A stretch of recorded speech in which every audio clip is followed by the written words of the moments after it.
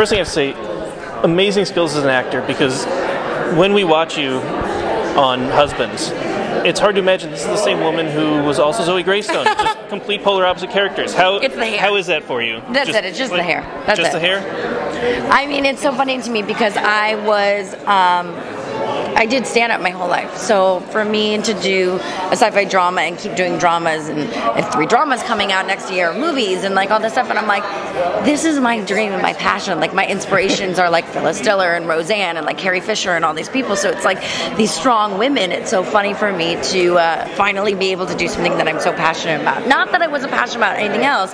This is just like above and beyond. So that is crazy. Yeah. We never figured that. Yeah. Never. Yeah. I was telling Jeff, you know, a woman, she changes her hair color, she changes her mindset. It's true. Yeah. It's true. It's true. Oh my gosh. So you just absolutely adore the show, I'm sure. Because how cute is it? These are my babies, you know what I mean? This is my world, so I'm excited. But we'll talk more when I get back. Yeah, we're giving her conniptions behind you. Louis, good to see you again. Good to see you. Good to see you. So you play Haley in Husbands. I do. Which is a completely different role than what a lot of people associate you with, Zoe from Caprica. Exactly. So, which role do you like playing better? There's no comparison. They're completely different. I live for my sci-fi fans. I live for that character. I played 5 different characters. That was an experience that I'll never forget my entire life. This is another experience that I'll never forget, but it's 2 completely different characters. It's 2 completely different genres. It's just, it's like saying to Jane, could you pick Caprica or Husbands? She couldn't do it, you know what I mean? Like, obviously this is her baby, but I mean at the same time, I mean, it's drama comedy. You can't compare. True, but do you have what I was getting at is, do you have a preference between comedy and drama? I love comedy because I did stand up forever, and I really miss it, and some people always just seem to put me into the drama, but hopefully people will see now that I'm older, like, oh, I can actually do the comedy, like maybe this is what I should be doing more, which would be my dream, so who knows, we'll see. Where and when were you doing stand-up?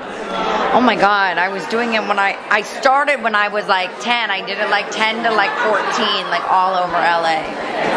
It was crazy. It was a funny little stand-up routine. That's quite impressive. 10-year-old you stand up for that? I talked about Dennis Rodman and Howard Stern. My 2 favorite people. I was quite the character growing up.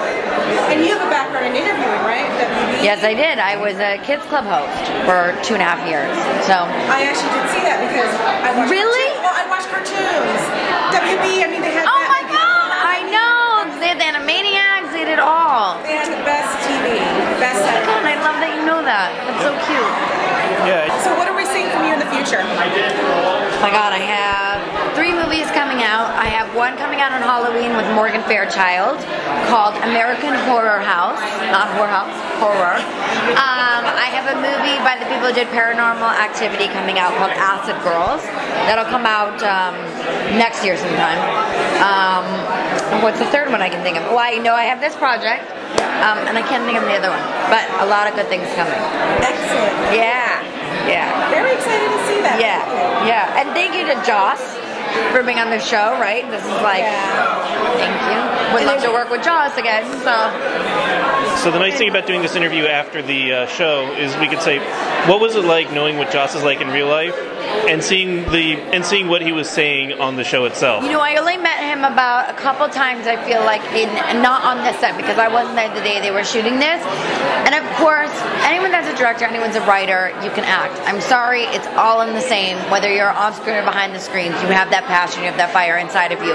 So saying that, I mean, it was just so appropriate, it was so funny. I mean, his delivery was on point, correct me if I'm wrong, his comedy timing was just unbelievable, and he was just really funny and like totally opposite of what he is. He's a sweetheart, so him doing the homophobic kind of like agent was really fun.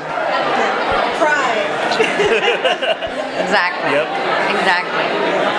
Cool, well thank you so much. You're welcome. You're like Punk Barbie. You know, it's just, it's summer and it's, why not? Yeah. Who cares? It's fun.